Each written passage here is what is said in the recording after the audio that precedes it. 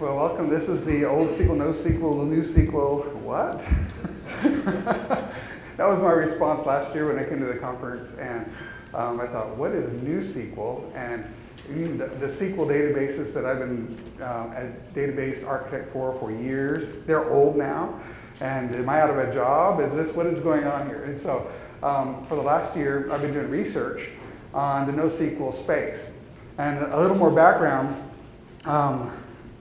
I've written a book, and it's in a second edition now, on CSS and HTML. I'm the principal architect at the Church of Jesus Christ of Latter-day Saints.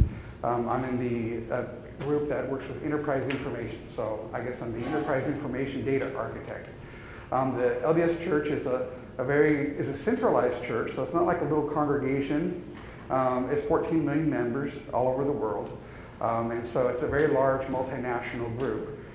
Everything you can imagine in a multinational corporation, we have to deal with. So a very large IT shop, a large bureaucracy that comes with anything big. And so we have a big infrastructure group, multiple data centers, and lots of data and lots of databases. And so my responsibility is the architecture for all the Oracle, SQL Server, and NoSQL databases at the church. 4 years ago, almost 5 years ago now, we were looking at, one of our architects brought in a product called MarkLogic. And we thought, and I was at that time, in our team was Oracle and SQL Server. We're pretty much an Oracle shop. And that's my background, is Oracle database tuning and engineering. And so my boss, who's also an Oracle guy, says, we hear this MarkLogic thing, I don't know what it is, but kill it.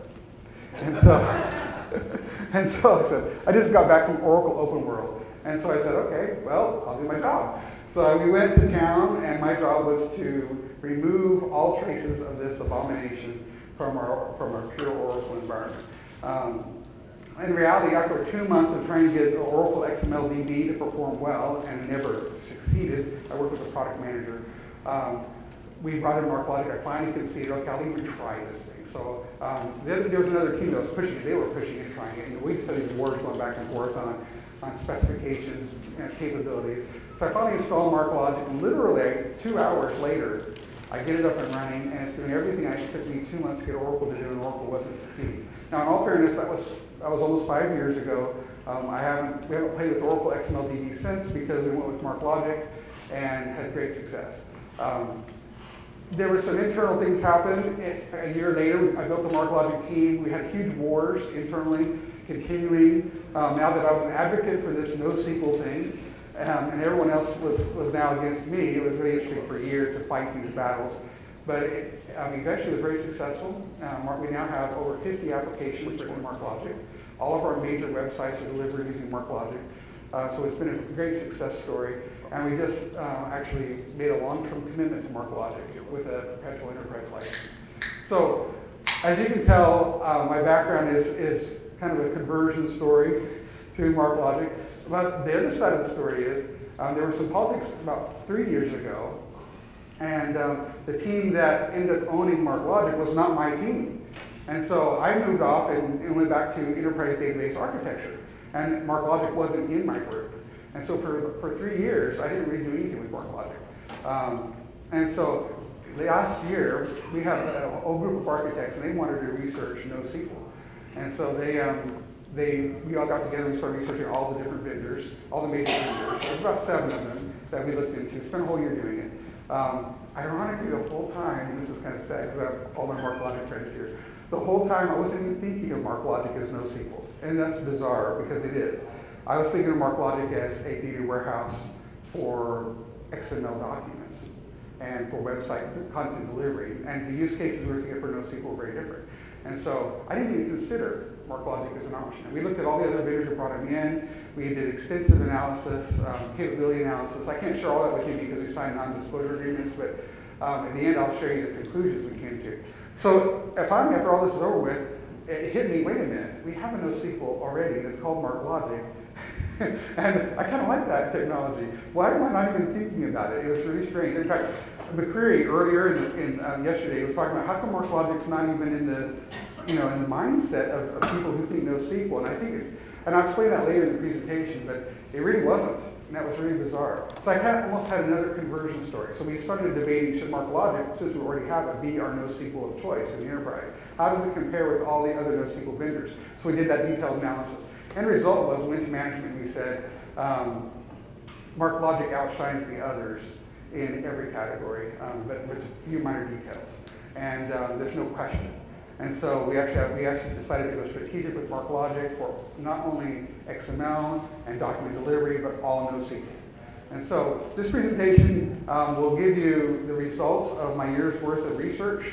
And just so you know, it sounds like I'm a real MarkLogic advocate, and I am a fan of MarkLogic. I just want you to know I've had several conversion stories along the way back and forth. And when I did this research, I actually wasn't even thinking of MarkLogic, so it really wasn't a biased research. So the agenda is we're going to talk about what are the different kinds of SQL, NoSQL, NewSQL, the new data paradigms, new hardware paradigms, and the real question is, does the enterprise need NoSQL? We know the internet startups love NoSQL, and most of the groups last year that were at this conference were internet startup folks. There are a few enterprise folks. So the question is it ready for the enterprise? And which ones are ready, if any? So here's the slide that I think summarizes my whole research. I want to walk over here to point things out. I have two dimensions. One is the hardware dimension. You have low latency, fast, online transaction application, and where it's all about velocity in this upper quadrant. The bottom one is all about high bandwidth, analytical. And I will explain later in the presentation why that is so important, because there's physical reasons why you have to optimize this way. And so databases automatically choose, whether they intend to or not, one of these optimizations.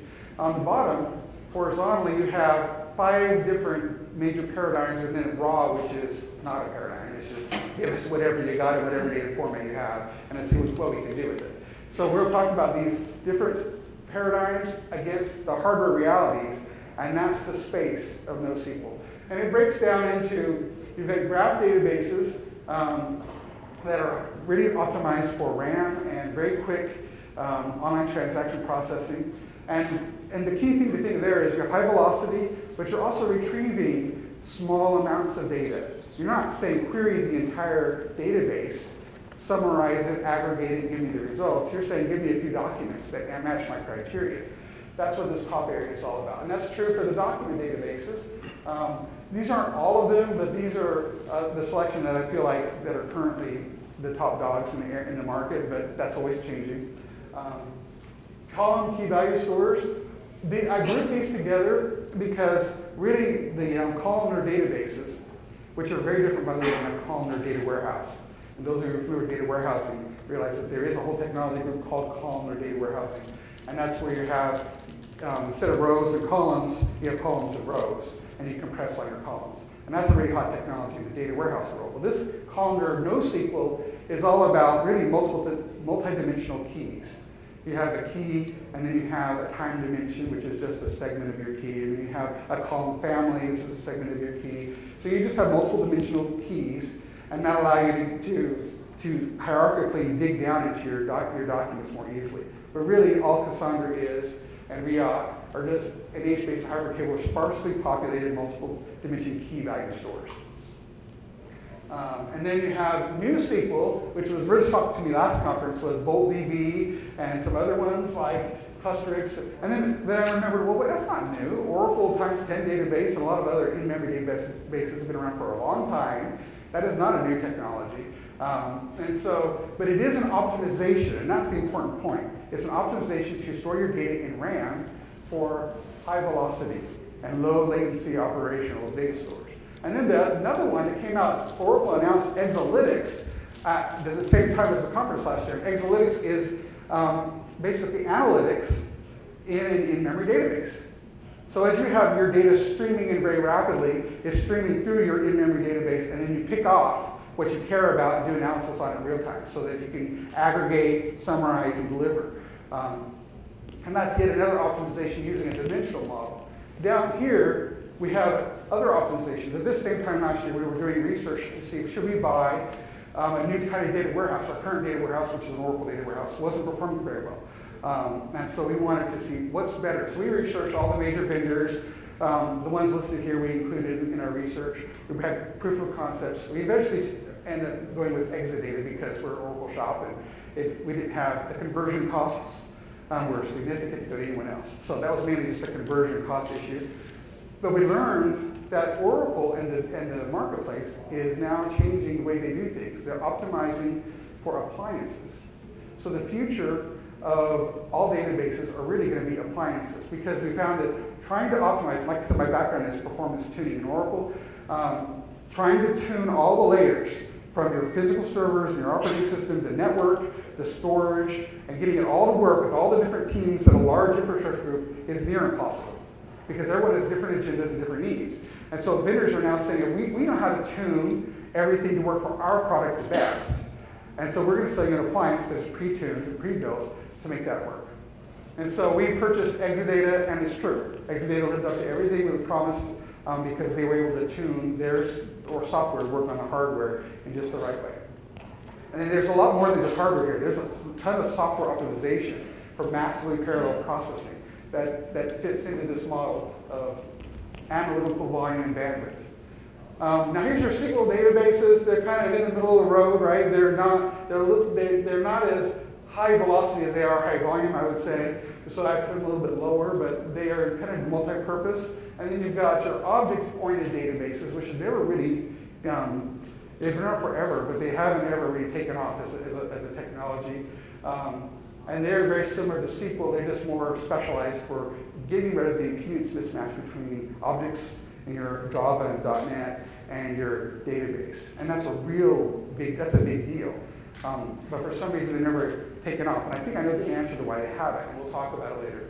Then you have a document warehouse, and a lot of MarkLogic down here. And that's a strange place in some people's minds where to put MarkLogic, because MarkLogic was designed originally to be a warehouse for XML documents that were published. And it's originally optimized for that. It wasn't optimized for high velocity. But you can optimize MarkLogic for high velocity. And they're just starting to do that. But by default, it's not. If you do performance testing on it out of the box, it's not going to give you the high velocity that you would get from a Mongo unless you really use some customization and special code. Well, that's actually what Mongo does. It's customization and special code. So it's trivial for MarkLogic to get there. But right now, their whole architecture is really strong right here. And I think that's the main reason why you don't see them lumped with Mongo and Couch and all those others that are high velocity, because that's what they focus on, not being a data warehouse. And then you have your Hadoop over here, which you just load anything you want into it, raw data, run Java programs to extract whatever you want out of it, reduce that down, and deliver it to a warehouse. So this is the end result of my analysis of what is NoSQL, NewSQL, and OldSQL. And then we can talk about what does all this mean and why do we care? So here's the data flow that would happen if you would actually apply all this. Now this is a little scary. I showed this to my boss and he freaked out. He actually literally freaked out. He goes, you mean we're going to have this nasty architecture in our enterprise? I mean, it was bad enough when we had originally just an app going to SQL going down to a data warehouse. That's two moving parts. And now we brought in MarkLogic. We got this document warehouse, and we have document management systems that publish to it, plus web apps that publish to it. And then it has to get data over here in the warehouse. And until the latest release, that was very hard to do. But now the new release, MarkLogic actually supports SQL. And so that's a huge win for us. So now we can get data out of MarkLogic into a data warehouse because it's a standard communication protocol. But then we're going to say we have MapReduce now. We have Hadoop in our enterprise. It's still some corner cases.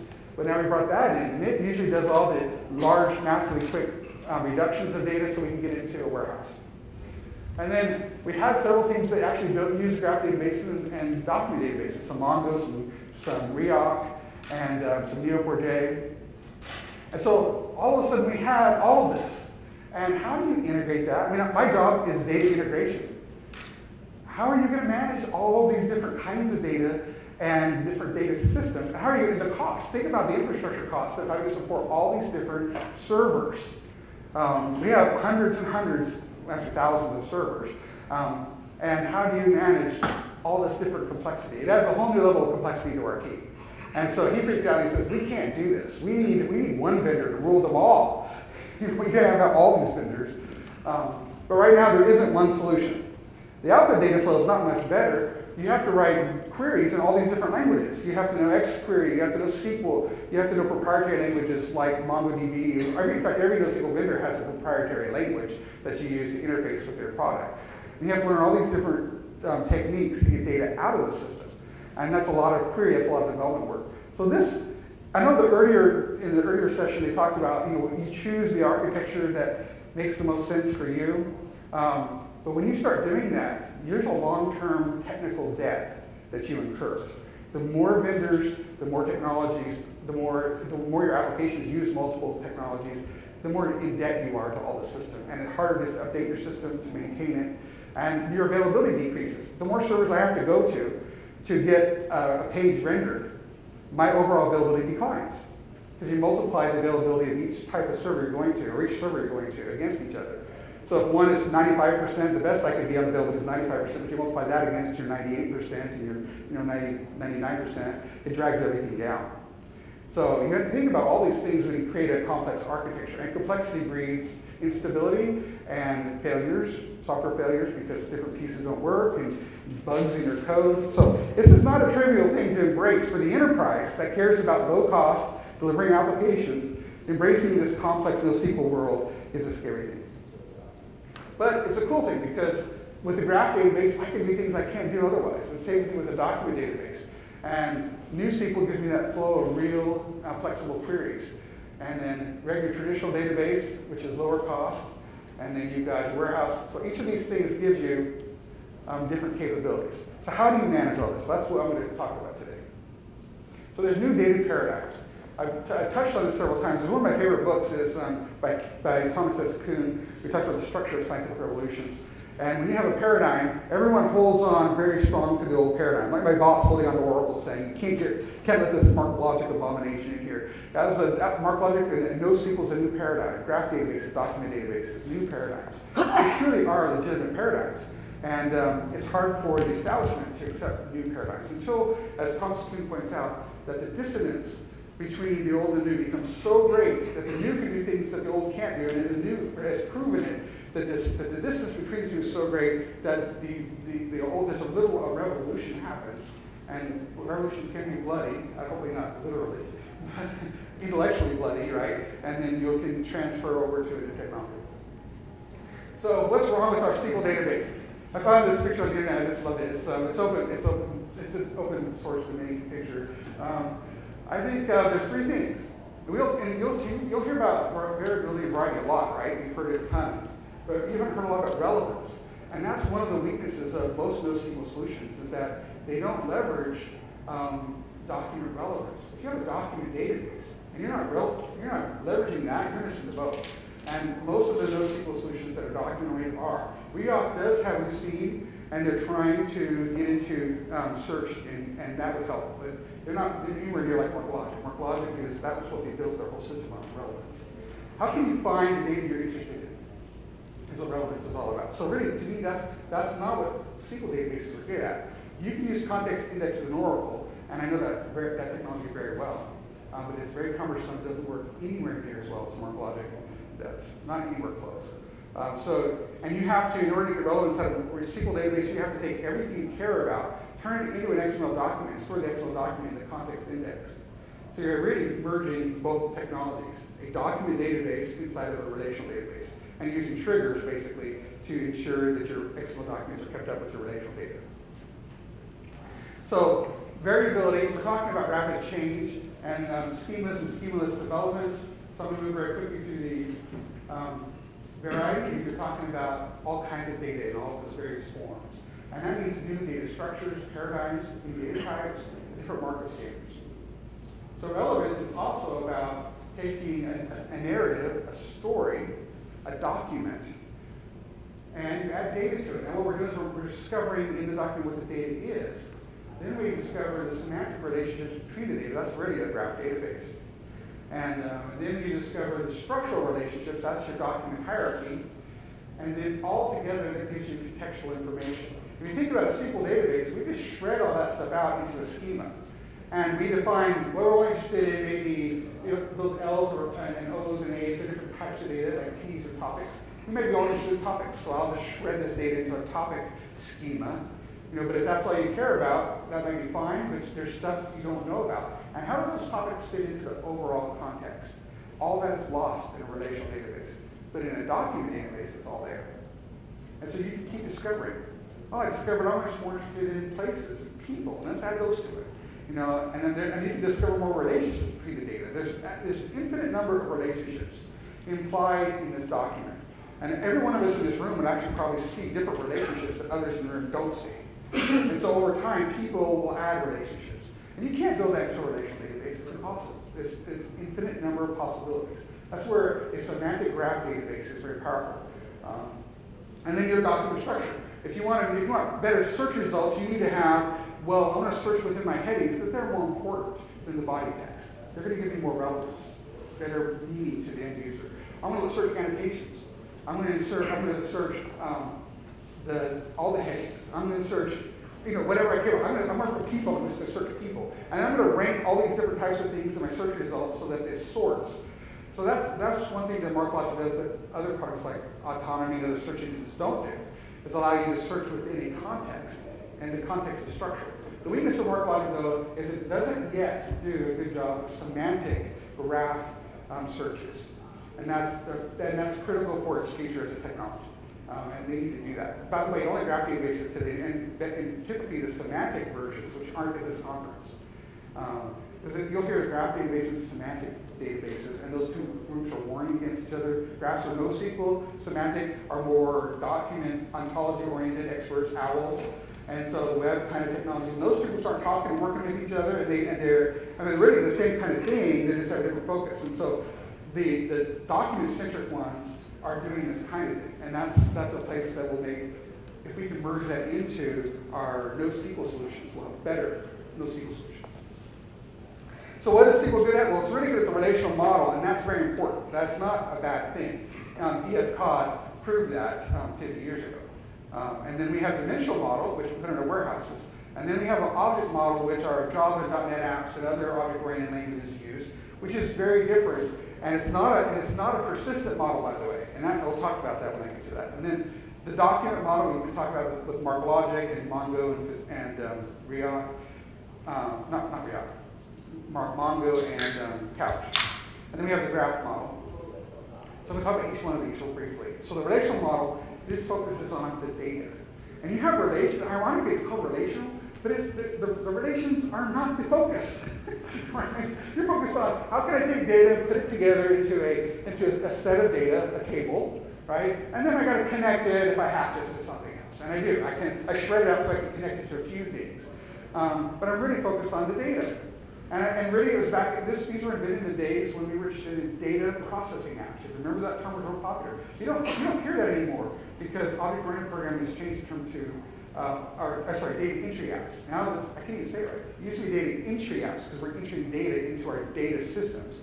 Now it's data processing apps because we enter data into processing applications. And the database is a cycle. I'll talk more about that in a second. So this focuses on data, and notice it's not really good at variability, variety, or relevance. The relational model is really good at flexibility in querying operational data. You want to see your data in any way you can imagine because the modeler will take the data and shred it into flexible structures. You can create ways you didn't anticipate when you started. But there's an upfront cost. It takes a lot of design, a lot of thinking, a lot of generic thinking to make that happen. Dimensional modeling is not on data, it's on information. I take that data that's in a relational database, I restructure it into a star schema, and now it's information. I take it, because the data that I care about are the facts.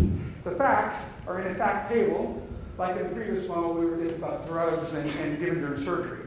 And here I'm interested in drug doses, and now I can query it by any of these dimensions that are surrounding it.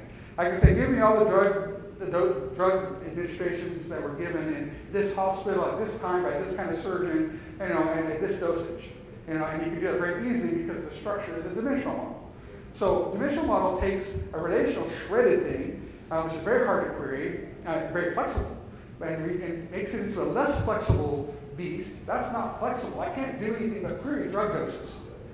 But it's very easy to query it in any way you can imagine.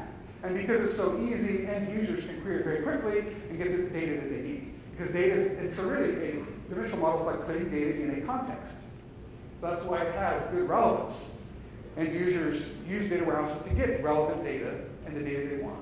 It's got decent variety because you can extract data from about anything. The problem is you've got to write code to do it, and that code's brittle. If the source changes, your sync breaks. And we're in charge of, I'm also the architect for our BI team, and we have 40, it keeps growing. I think it's 40 BI engineers now writing data warehouse stuff. And we have hundreds of detailed jobs. And if the source system changes anything, it breaks our job. And you can imagine in a large enterprise, they don't talk to you. They just change their system, and it breaks. And you go, what's wrong? And they can even just change data, not even structure, right? And break your detailed jobs.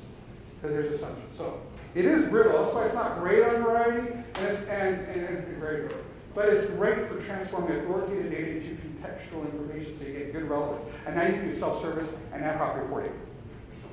The object model is, like I said, it's not persistent. It's really what object-oriented languages are based on. But remember, C++, the founding object-oriented language, didn't even have persistence at all in the language, right? C didn't have persistence as a library that you added. Persistence was never a thought in any of the major object-oriented languages, C#, Java, you name them. That's an afterthought. Well, we'll go to a database for that. Well, so that creates a different paradigm. A database is a relational paradigm, and an object-oriented language is a completely different paradigm. That object-relational mismatch is huge, makes development so expensive. Well, object-oriented programming is all about process. It's about taking data and encapsulating it inside of an object and hiding the data. And they literally call it information hiding. Notice the database is the opposite. The database exposes your data so you can query it flexibly. Well, object-oriented hides it. What do they hide it behind? Methods. What are methods? Processes. And then I can inherit processes. I can group processes. So object-oriented programming is really good about managing process. You know, what can I do to my data? And managing that complexity of what I do to it. This is where the database vendors missed the boat. There was this the object-oriented database that started to come in so that it was less than mismatch. And so the major vendors said, okay, we'll do object relational mapping. This is great, and we'll also build object features into our relational databases. Well, they forgot what object-oriented programming is. It's about the methods. It's not about these minor object relational object stuff that they stick in there that no one uses today. In our hundreds of databases, we don't use it at all. It's about encapsulating the data inside of methods and managing methods. And the database vendors did nothing to encapsulate data in databases with methods. For example, the language in Oracle is PL/SQL. It stands for procedural language. That's not object-oriented. And they did no efforts to make it object-oriented. So that, and another Microsoft's language, T-SQL, transaction SQL, is procedural. It's not object-oriented. So they missed the whole boat on bringing the object-oriented paradigm into the database. And so because of that, we have this problem of relational mismatch, and that's a disaster. So object model is really good at managing processes so we can speed and simplify our development. The document model is a nice compromise between object-oriented and relational. It brings it all together, and I really like this model. And it doesn't replace relational. That's an important point. It's complementary. It's different. So the document model talks about putting objects inside of a context, just like dimensional. But in this case, the dimensional model is very restricted on the context you put it in. The dimensional model says you have facts surrounded by dimensions.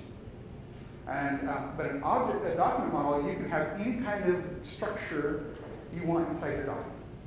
Anything. As complex as you want. Well, in the real world, object-oriented programming languages allow you to really complex structures.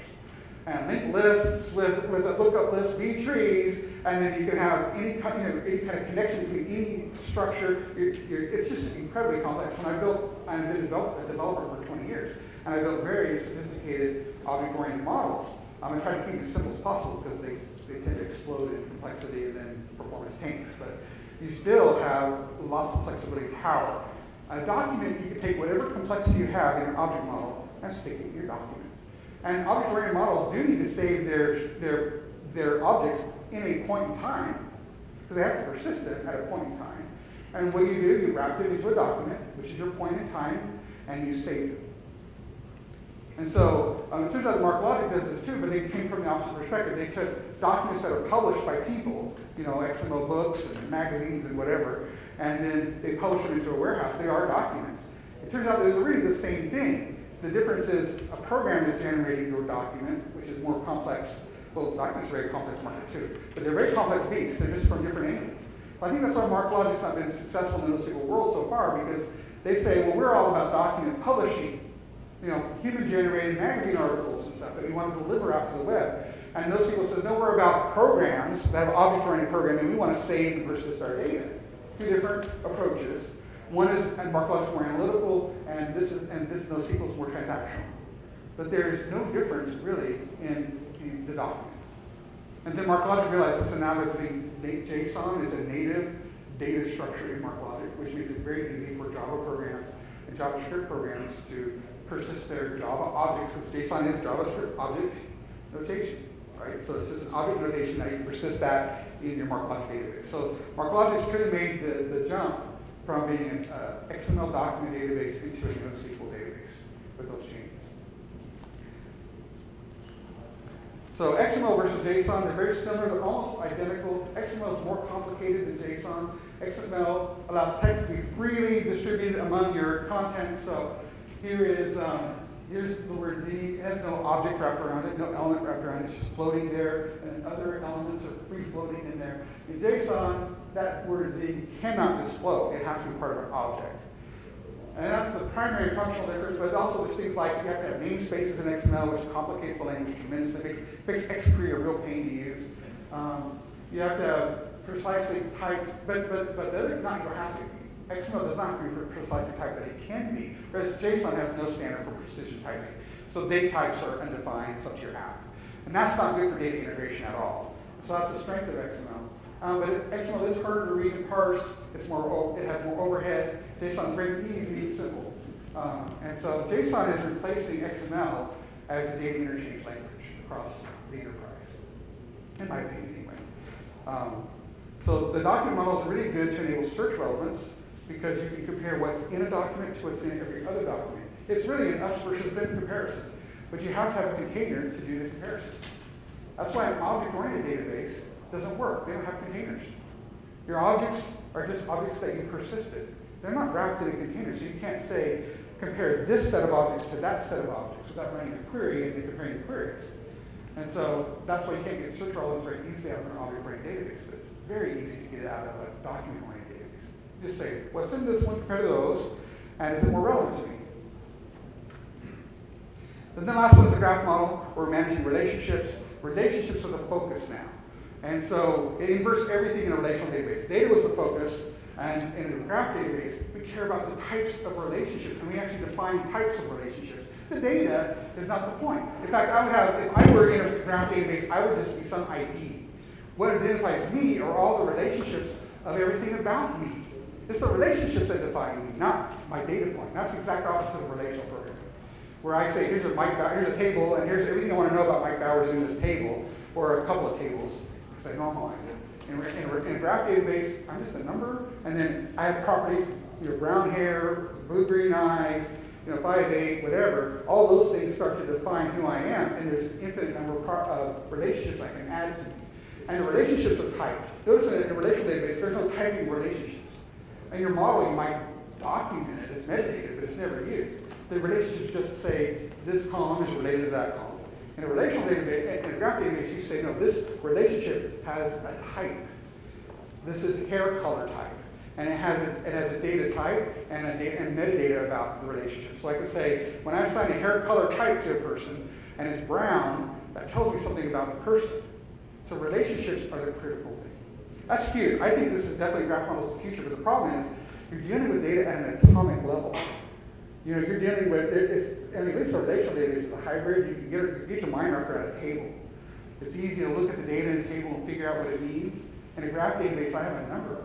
Now, what does it mean? Well, I've got a bunch of other numbers that have types. What are those? Oh, yeah, that's brown color. I mean, to figure this out, there's so much indirection, it blows your mind. How do you manage that? So we have a lot of tools that have to be developed to make graph databases easier to manage.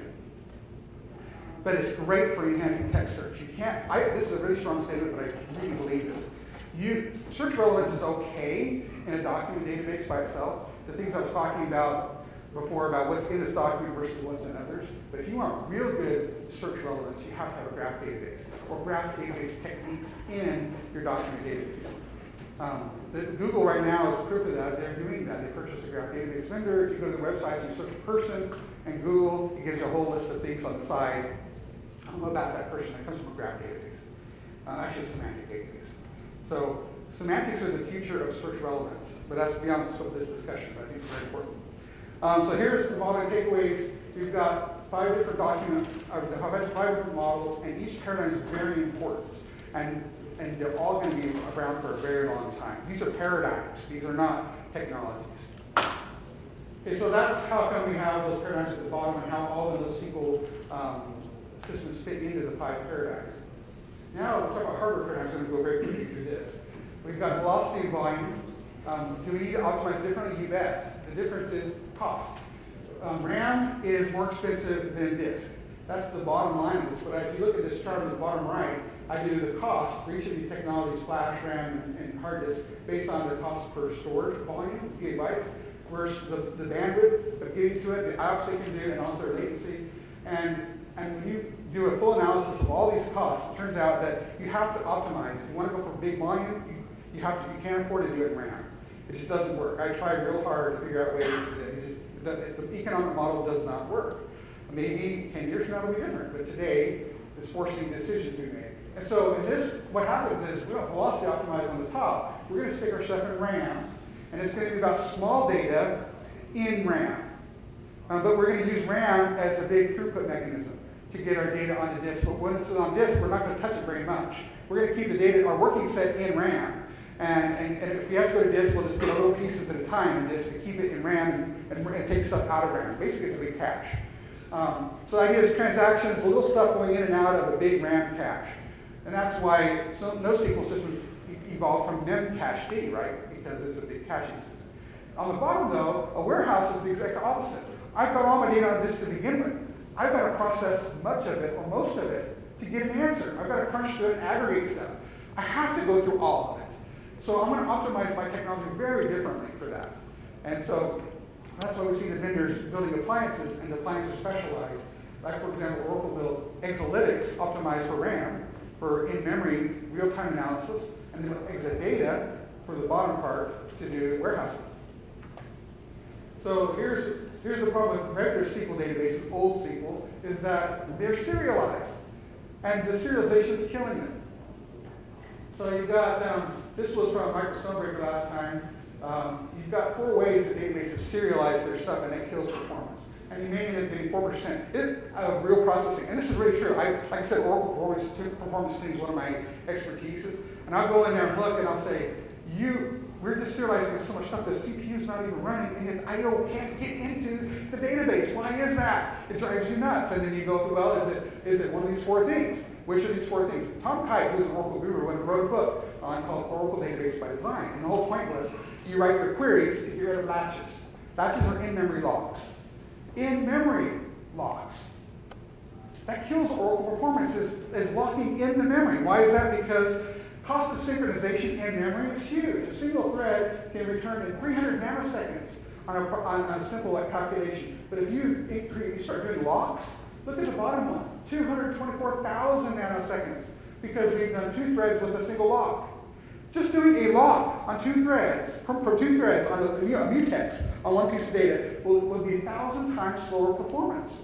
And that's what Oracle does in their in-memory cache. You think, oh, it's cache, it's faster when we're locking on it, so it's not. So that's where like NoSQL comes in, and they say, no, we're not going to have any locks at all. That's one of the secret sauces behind VoltDB. And because they force you to use store procedures for everything, and they force you to basically compacted it. By design, don't do things with blocks. And they force you by design not to do them, and therefore they're fast. So I can't go through this, but here's the 2 paradigms, the old vertical and the new horizontal. And so the new paradigm for NoSQL, hardware paradigm, is your asynchronous, massively parallel, high-performance computing paradigm.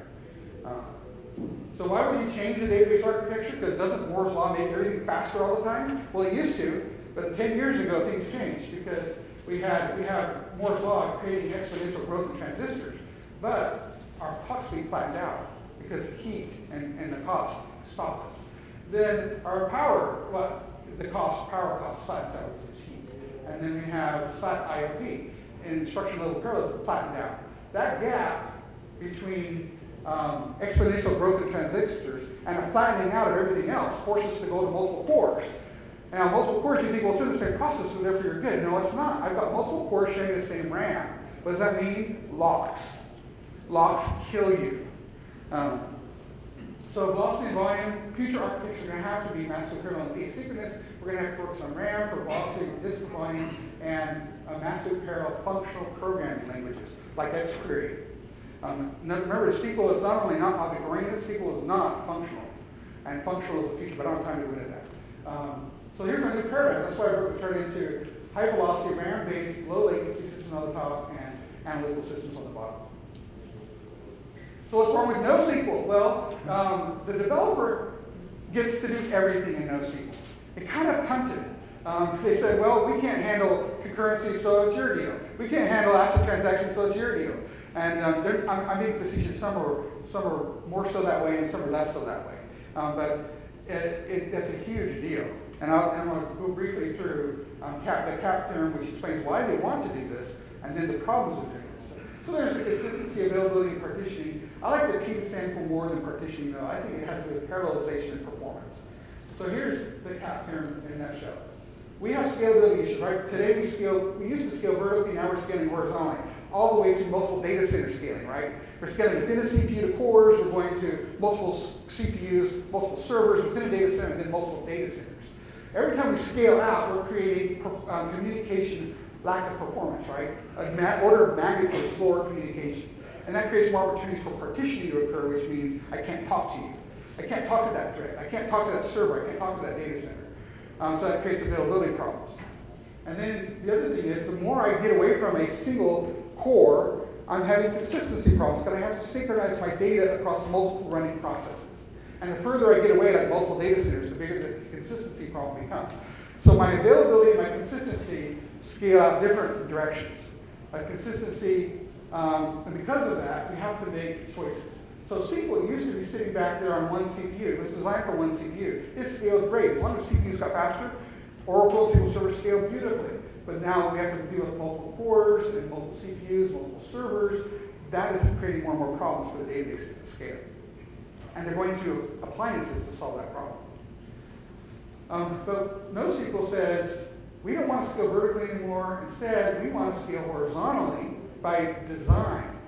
And so NoSQL has to start making choices between consistency and availability, because the more you scale horizontally, the more you have to trade off between, am I going to have consistent data that's synchronized and right up to date? Like, for example, I have data in 2 different data centers. I got to keep it up to date consistently. I have to commit to both before I can say it's there consistently.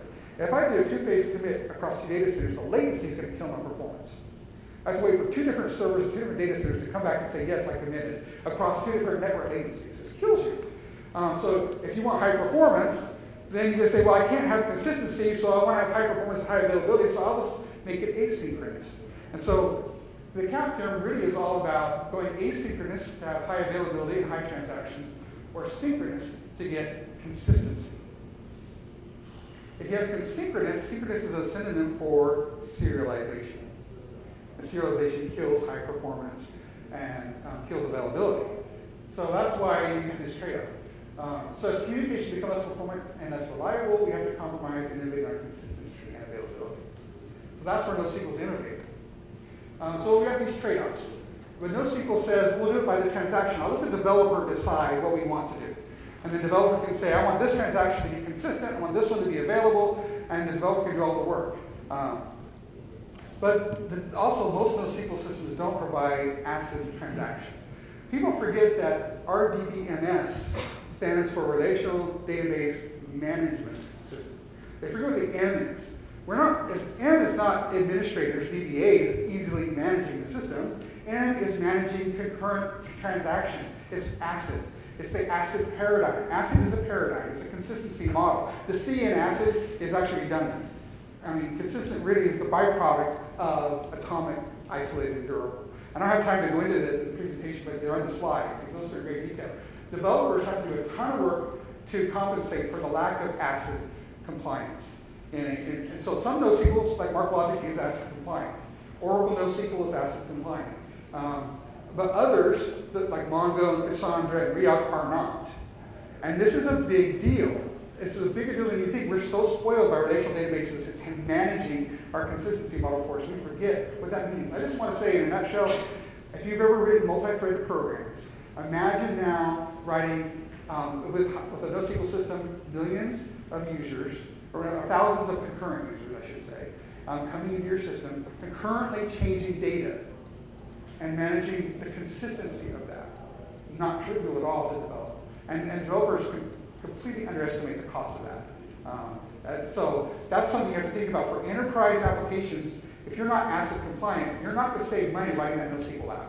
You'll save money in the beginning because it's faster, there's no immediate mismatch, and in the end, you'll be finding concurrency bugs like crazy in your data, and you'll go crazy. Just like writing multi-threaded programs, it's not easy. So I'm going to jump through these things. So the trade-offs are this. If you want higher performance and higher availability, then get rid of the ACID model because it limits those things. But if you want less data loss, you want more query accuracy, less deadlocks, and you want more data integrity and less code to compensate for a lack of those things, then you want an ACID compliant NoSQL solution. Or ideally, you want a system that the developer can choose and can say, for this transaction, I don't want it to be ACID compliant. And that's one of the secret sauces of NoSQL that MarkLogic has yet to do, by the way. MarkLogic is always ACID compliant.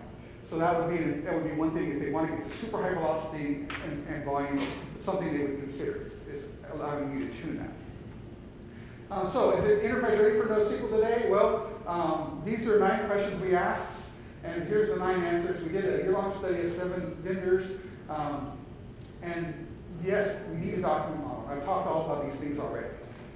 Yes, we need better search relevance, because relational databases don't do a good job of that. Sparkle, by the way, for graph databases is a very important language that the graph databases don't implement. But the semantic ones, which are really graph databases, they do. So that's kind of the big difference. If you're semantic, you do Sparkle and OWL and ontologies, and if you're graph, you just focus on just Java integration. Do you need global availability? No, not that we don't need it, but we don't need NoSQL for it because we've had global availability in relational databases for decades. We've had multi-master systems for decades. The problem is they don't work. People don't use them because there's problems with it. And NoSQL is no different. It's not a magic thing. If they can say to the developer, you have to handle it.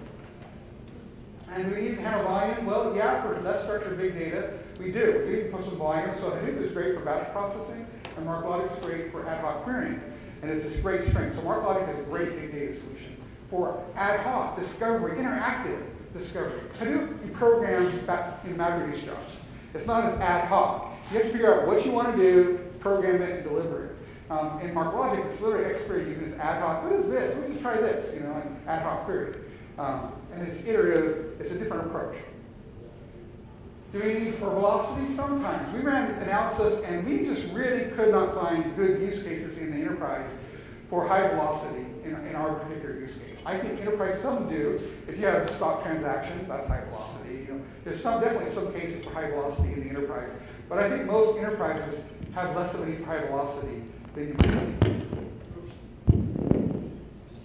And then does relational, now this is the key. Everybody thought, all the architects argued with me all the time, said, I believe the too, that NoSQL is less expensive than SQL. Because I know what our Oracle and our SQL Server costs. I'm in charge of the cost analysis for that, so I know exactly how much it costs us for those things. And so then I did an analysis of SQL and MarkLogic and NoSQL to figure out which one's the cheaper, and I was shocked. This blew me away. And the reason why that Exadata, which has, usually priced in the millions, is cheaper is because the appliance allows you to get economy of scale and performance that you can't get by building it yourself. It shocked me. I still, every time I say it, I go, I cannot believe this, because I know the price tag on that thing, but I run the numbers, and the cost per gigabyte, and that's actually easy to calculate because I know what it costs us and how many gigabytes are on that are usable, is cheaper. And then I run the cost analysis for all the others, and our SQL Server and Oracle databases are medium cost. MarkLogic is a medium cost. NoSQL is high. Why? Because NoSQL redundancy is at the server level. So if I want to be redundant in Mongo, I have to have 3 servers with the same data on it, which means I've tripled my data size. If I triple my data size, I have 3 times this SAN storage. SAN storage is very expensive. We pay $5 a gigabyte for our high-end, highly available EMC VMAX storage. That's not the exact price we pay to the vendor. That's the price that our storage team charges to us, which is marked up somewhat. But so I don't want to give them false impressions. But that's the price my team pays for storage for VMAX high available storage. And that storage is decent storage, but it's already redundant. NoSQL assumes you have local disks that aren't redundant and it's cheap. Yeah, I can go to Walmart and buy a $50 terabyte disk, and that'd be great for NoSQL, but you can't do that in an enterprise data center. They won't let me stick a Walmart disk in there. You know, they won't let me stick a server, my cheap Dell server that's really reliable and that runs my whole entertainment system. I paid $300 for it. They won't let me stick that in the data center for NoSQL. They make me go on expensive blades. Why? Because of power and space. And then they assume the old paradigm. So I can't use cheap stuff, so NoSQL turns out to be way more expensive. Plus, by the way, open source is not free. I look at the pricing models, and some of the vendors are extremely expensive, more expensive than Oracle. So that everybody thought, oh, it's free, it's open source. You actually price it out. Because, by the way, if you're making redundancy across multiple servers, you're buying more servers, which is more licenses, and more support costs. So I actually priced it out, and I was shocked. I really didn't expect that result. I thought it would be cheaper. But yeah, that's also, I broke it out by price per gigabyte versus price per transaction. It's not so bad because NoSQL is very fast on the transactions. Keeps the price low per transaction. So that's an important consideration. Are you looking for volume or velocity? If you're looking for volume, NoSQL is not going to be the cheapest solution. Is development faster? Well, it is in MarkLogic. We've proven that. We have 50 apps written in it, and it is about twice as fast to develop an app in MarkLogic versus Java or .NET. But it's not true for most of the other NoSQL solutions because they're not ACID compliant, and so they have to write all this code to compensate. And the other thing is, like we talked to, like all the key value store vendors, that includes Oracle's NoSQL, Cassandra, React, all the key value ones, HBase, et cetera, they all require you to store data multiple times if you want to query it in multiple ways. If I want to query it by date, I have to have a date key. If I want to query it by person, I'll better store it again, order by person. If I have it by geographic location, well, I'll better store it again, order by geographic location, because they can't search inside the documents efficiently to get you the results you want quickly. So their answer, when we ask these questions, their answer, well, yeah, just store it multiple times. Store the same data sorted different ways by different keys. You're wasting disk space, ups your cost. And then, since they aren't ACID compliant, if you have a problem writing it in all those places and it fails, it comes back and says, well, I got it to some of them. We're good, right? So, and you go, well, no, I got to have it in all these places so my queries return the same results, whether I'm sorting by date or person or location or whatever, and you don't have any way to guarantee it got there. And so it's not a trivial thing, and they make it out like it is. If you have a trivial app, it may be trivial, but it's not. And then so the answer is, MarkLogic is absolutely ready for the enterprise. We've proven that. We bought it 4 years ago. It's proven enterprise worthy. We did spend a lot of money to bring it in and integrate it into enterprise. It's something to consider. You bring in a NoSQL solution, you're going to spend $100 to $1 million, $100,000 to $1 million to get it integrated into your environment, to get engineers assigned to it, to support it. That's a cost all by itself. But also the other thing is, the other NoSQL solutions are like version 1, version 2. And we talk about basic things like security. Do you have security in your database? No. Do you have a password to protect your database? Well, some do, some don't. You don't have a password? So a hacker just breaks through my enterprise firewall, which they do all the time, by the way. No one is secure from hackers getting through your firewalls. Every company is vulnerable to that. They get through ours all the time. We have intrusion detection. They get in there, and there's no password to your data? There's no secondary level of defense? No. You're absolutely supposed to do that. You can do local firewall on your database. I mean, the level of maturity there is very immature because it's internet startups. And it's a good fit. Don't get me wrong, I'm not trying to be critical. It's just they're not thinking about the enterprise. MarkLogic, for example, was built from the beginning for the enterprise. That's their customers were big publishing companies and the government. And they had enterprise needs. So they built an enterprise system. Notice the other NoSQLs are built for internet startups. So those needs are very different. And so if you're doing the internet startup, NoSQL is great. But I'm talking about enterprises. Will it be mainstream? Yeah, I think in a couple of years, a year to 5 years, more and more of these other NoSQL solutions will become enterprise ready. There's a big money in the enterprise. Enterprises pay lots of money for this stuff. MarkLogic's already there, but it is still in the hype phase. Gartner puts it smack dab in the hype phase. MarkLogic's a little ahead because they've been doing this for 5 years before everybody else started in the NoSQL space. So end result is my recommendation is that enterprise needs NoSQL for these reasons I list, and those are real legitimate reasons, and that's why the LDS Church bought MarkLogic to do those things. And MarkLogic is ready. It's the only one that's fully ready today for the enterprise, and the other NoSQL solutions will be there eventually. And by the way, I really feel bad that it sounds like a MarkLogic commercial, but it's just the reality of the analysis. And I really honestly forgot about MarkLogic for that whole year. It was bizarre. I look back and I was thinking, what's wrong with me? But when I came back and I said, well, duh, because it just was a different paradigm, right? I wasn't thinking of MarkLogic as NoSQL. It just didn't even come together in my mind. And when I did, it was a perfect fit. So we have a long-term relationship with MarkLogic now. That's not a disclaimer because we just chose to because of this analysis. So that's it.